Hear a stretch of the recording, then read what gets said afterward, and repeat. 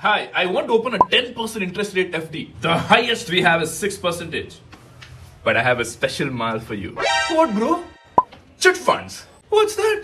So let's say 50 of us pull in 10,000 rupees each every month. Okay, so that's 5 lakhs per month. Now all of us can bid for this 5 lakhs by sacrificing a small portion of it. This is called auction. So you're telling me that if I agree to take only 4 lakhs and no one else bids lower, that money is mine? Yes. And that sacrificed 1 lakh is equally distributed to all the members as profits. Okay, so how to get 10% interest? So try to win the auction during the middle months, and with that prize money, invest in an FD of 8%, which that chit fund company itself will provide.